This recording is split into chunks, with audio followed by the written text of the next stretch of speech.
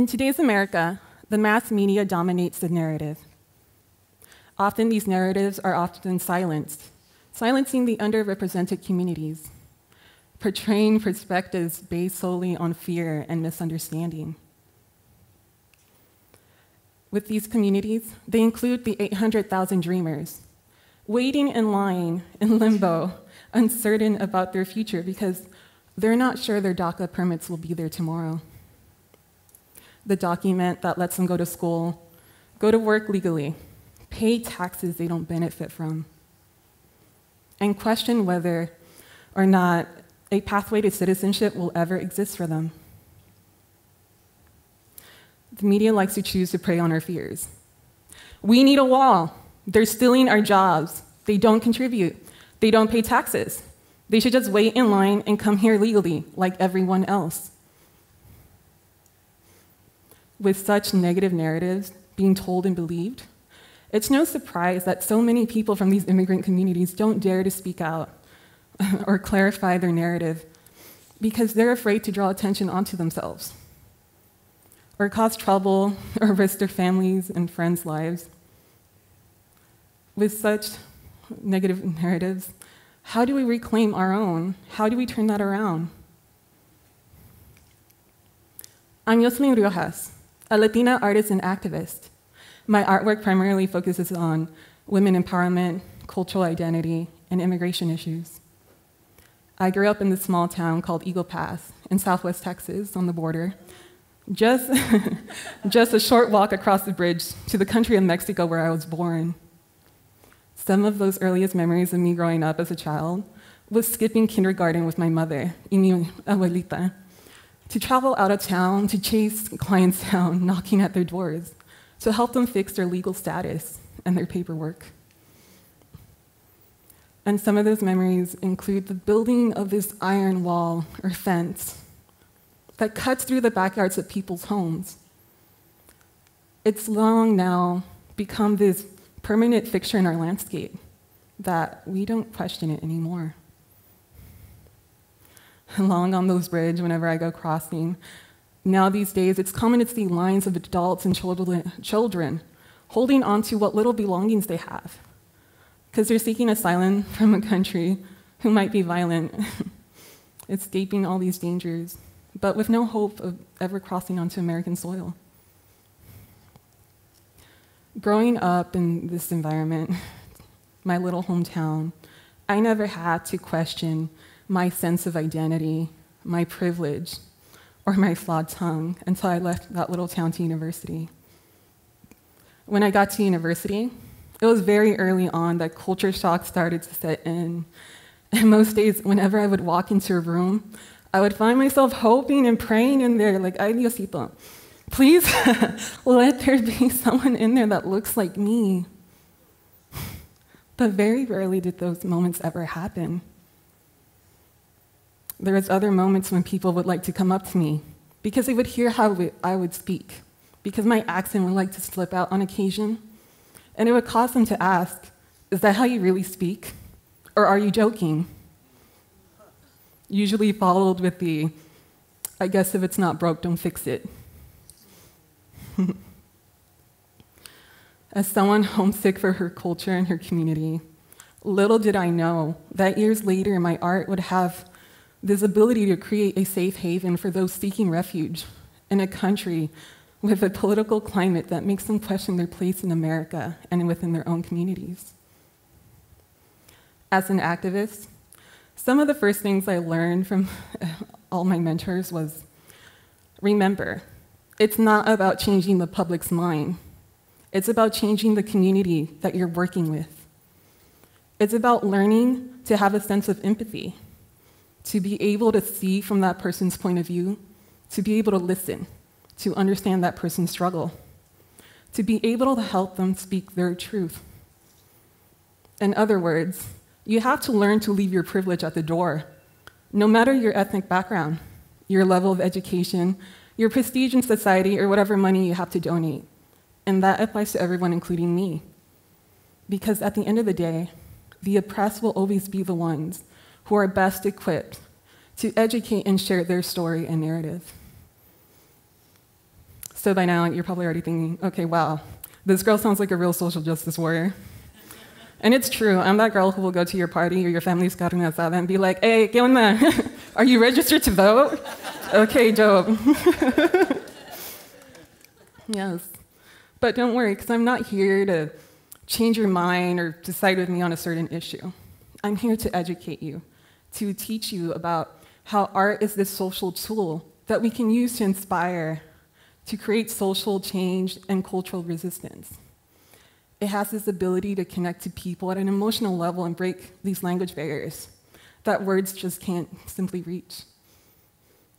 Art is a social tool that creates self-reflection. It helps build these communities, helps inspire us, it helps motivate us to act. Growing up as this young Latina little girl, I always wondered, well, what's my path? What's next? For me, there's always a lot of questions about, well, what can I do? How can I use my voice? But a lot of the time, as women of color, and I'm sure many of us out there can relate, we're always taught to be passive with our voices. To stay out of the sun because we don't want to get too dark, because that's not what pretty girls do. To stay out of issues that you don't understand, to let the men handle things. Well, for me, obviously, I didn't listen. I didn't want to grow up just to have that traditional family, have a job, have your kids, which none of it is bad. But in a world lacking in representation, I didn't want my story to end there because nobody told me I could do more. And if your parents are anything like mine, I'm sure they'll tell you stories. I didn't work as a migrant worker in those fields just for you to struggle. Your dad didn't go to university with his little suitcase filled with his little belongings and chorizo and tortillas for you to struggle.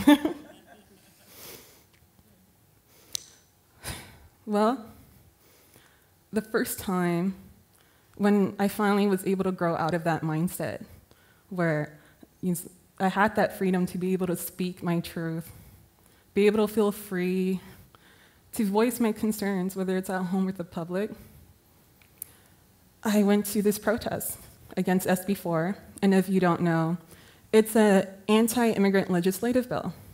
I had heard about this group of young Latinas who were involved with this organization called JOLT, focused on building a collective voice for Latinos.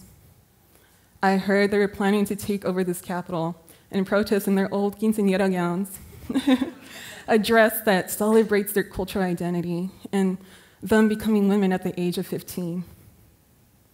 They took advantage of this strong visual representation to gain the attention of national media news outlets, to be able to voice their concerns over this bill known as SB4, that's also known as the Show Me Your Papers bill.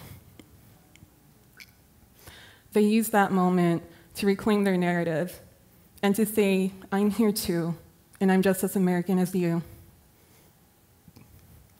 Seeing those young Latinas step out and protest at the Capitol of all places in Austin inspired me to take my art out of my private space and out of my social media, which little did I know would become the beginning of my journey into creative resistance.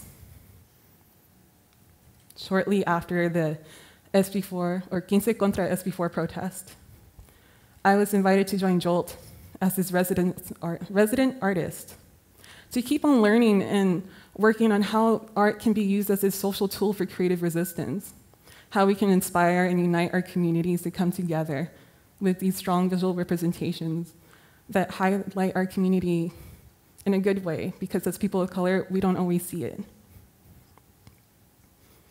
It was on September 5th, 2017.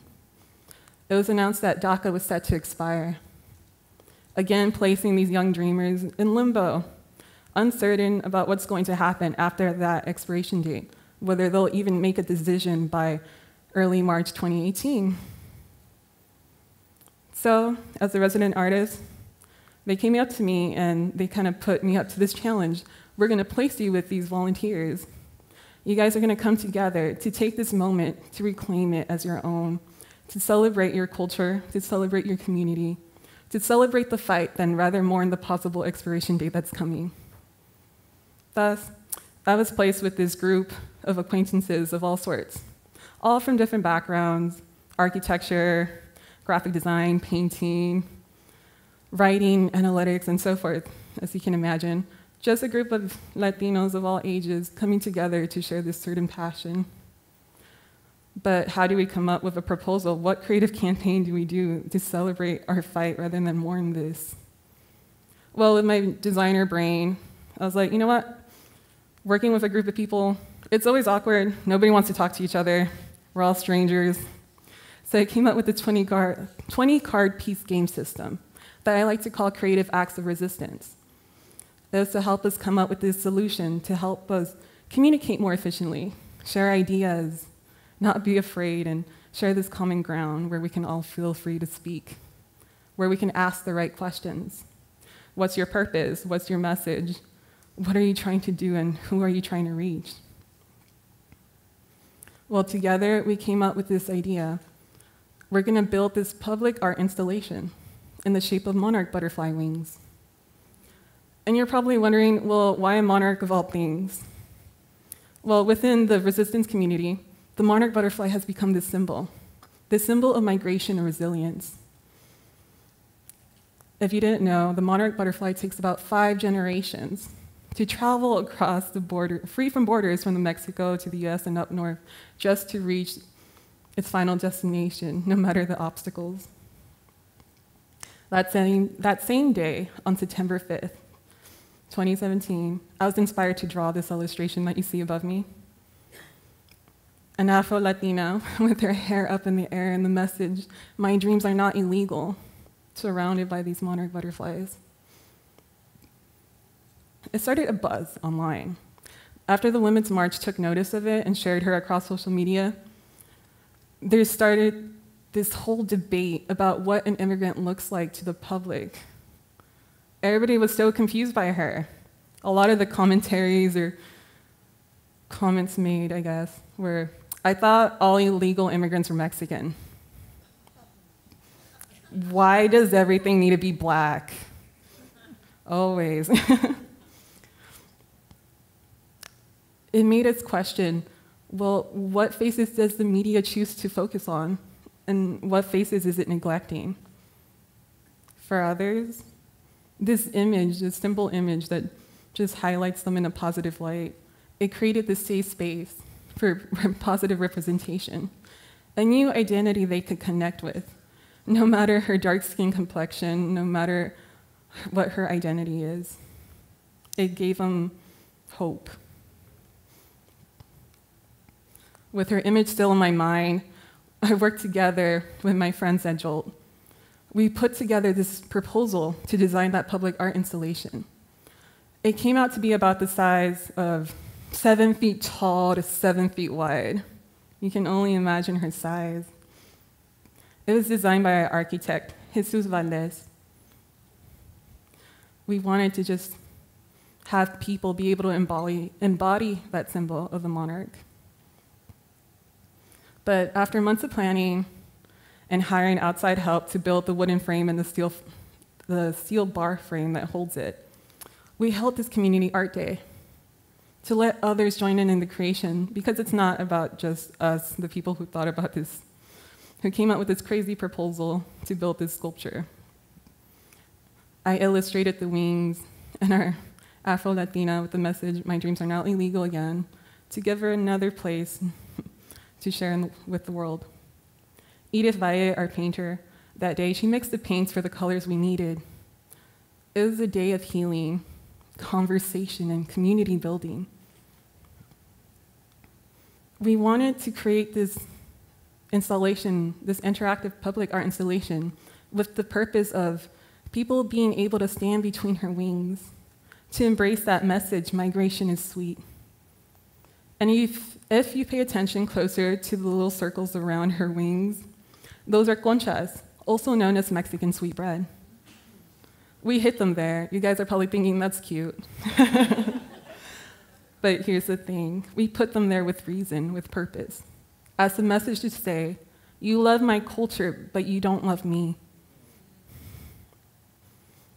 With early March coming and the expiration DACA coming up, and who knows what the government was to decide, we held an event where we would reveal this public art installation at the capital of Texas in Austin, in the South Steps. We gave this moment to have dreamers come up to the stage, to stand in front of her wings, to give her a moment, to share a moment of empowerment, to celebrate her identity, to let them know, this is my story and this is why it's important. This is why it needs to be heard. Here's the thing though, it was never about building this public art installation to share with everybody. It was about using this form of creative resistance to show our support to these people who need it, to help them uplift their voice when nobody else would listen, to let them reclaim their narrative. I hope y'all have been inspired today to get more motivated within your own communities, to learn to see from another person's point of view, to be able to listen to that person, to understand their struggle, to help them be able to speak their truth and uplift their voice and amplify it. Tu lucha es mi lucha. Your struggle is my struggle. Thank you.